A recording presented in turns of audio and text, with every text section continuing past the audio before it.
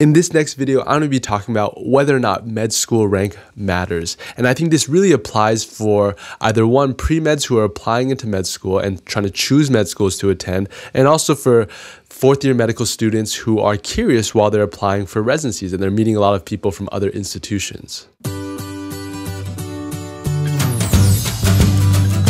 For more educational resources like our H&P notebooks, check out medicalbasics.com.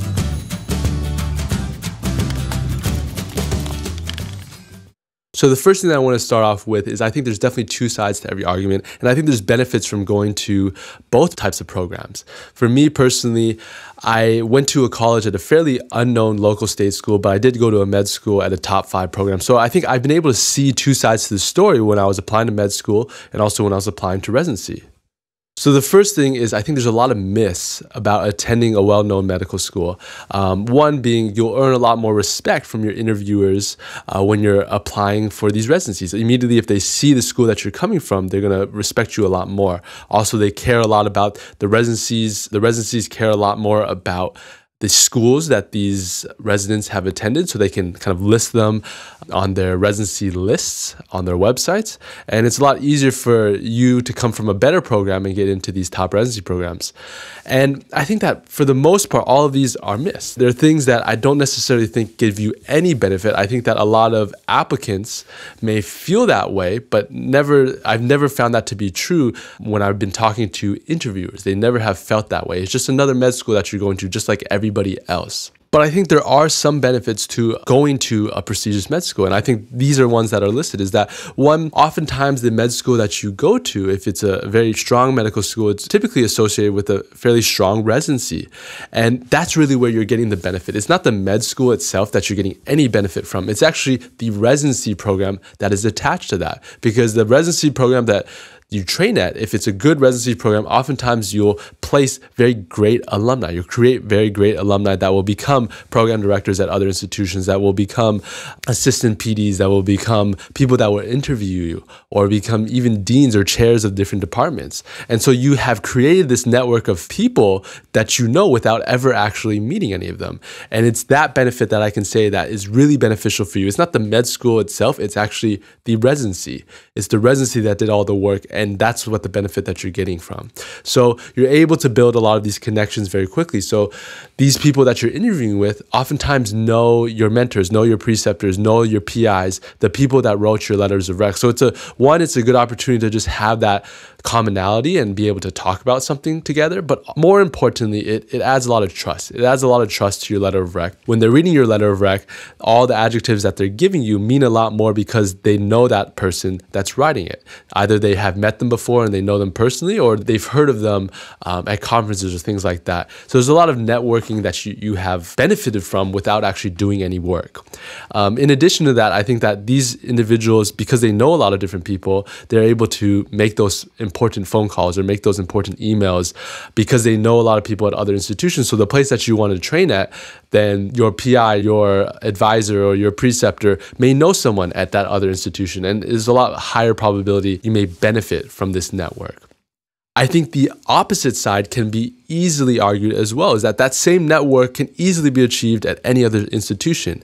I think that you have a little bit higher probability that the people that you will work with at these very prestigious med schools have a very wide network, but you know there's always going to be somebody at every single med school. If you're a med student yourself, you'll know this, that there's always going to be somebody in every single field that is known for being that researcher, who is known for being very well known in the community. There's always going to be somebody. It may not be dozens of people at your institution, but there's always going to be somebody. So I think that it's highly dependent on the individual, not necessarily on the program. You just have to reach out and make those opportunities for yourself, because there's always going to be somebody who will give you the benefit that you could get at any other institution. It's really up to you. I think that the opportunity to shine may be a little bit greater. I felt like in college that opportunity to shine in my college was a lot easier than in med school. And I think that can be said about any college though. I think that med school is just at another level, that you're going to have more gunnerish, more competitive, just more people that are very smart and very competitive at any institution that you train at. The one thing that I'll say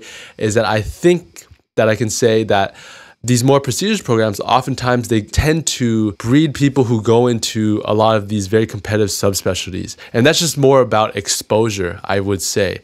And the one thing that I would say about that is that at my institution, for example, it's very common for you to have 5 people going to neurosurgery, another 10 going to derm, another 10 going to ENT, and 10 going into radiology, and a handful going to ophtho, and some of these other very competitive specialties. And so I think that it doesn't matter in the sense that you have these numbers. It's actually, if anything, I think it's a negative for you if you want to go into these specialties because, well, now you're competing internally with 9 other people that you didn't necessarily have to compete with if you went to a program where they only had a couple people who went into the specialty of your choice. I think that the example that I can give is that there's one particular case where there's a number of my classmates who are all working in the same PI. There's this one individual who's very prolific in their specialty. It's a very competitive specialty, and you have 3 or 4 people all applying into that same specialty, all working under that same PI. Well, now when it comes to your letter of rec writing, that PI is going to have difficulties because they're going to have to rank them internally. To make a credible letter of rec, at the end of it, you also have to say how good of an individual this is by giving some type of actual quantitative result. Is this person in the top 5, the top 5%, the top 10%, things like that.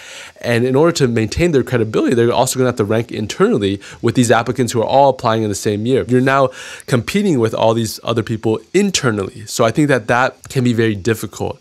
The other thing that I found that was particularly hard for me was that when I would apply to other residency programs that were either community or much smaller in the academic setting, I would oftentimes get discriminated where they would say that why would you ever want to come to this school when you can go to your institution or you can go to an institution like that, or I guess in the same size. And they assume that your interests are in research and in academics just because that's what the med school that you trained at or the residency that is associated with that med school that you trained at is known for.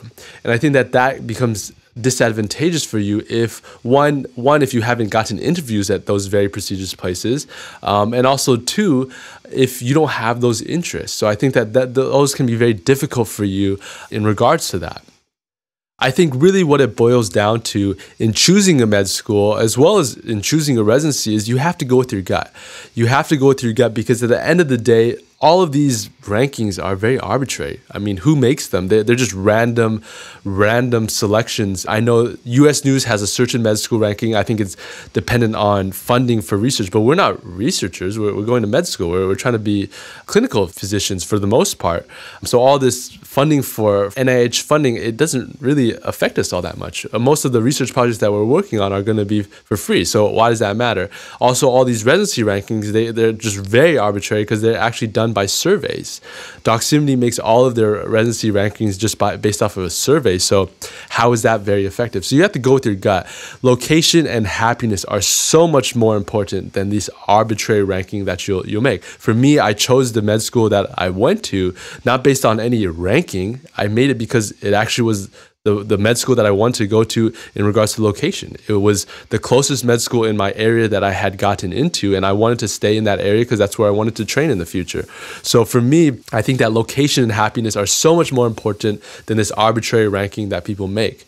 And I think it's really about opportunity. You have to make the most out of every situation that you're given, no matter if you go to the best med school in the world or the last med school ranking in the world.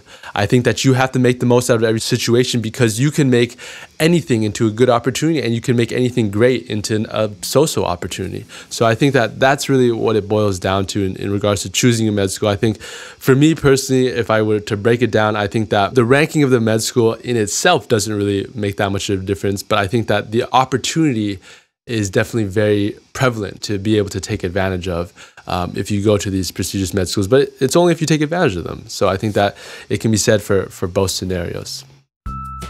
Be sure to check out our website, medicalbasics.com, for more educational resources like our progress notebook. And don't forget to subscribe to our channel for more tips and lessons.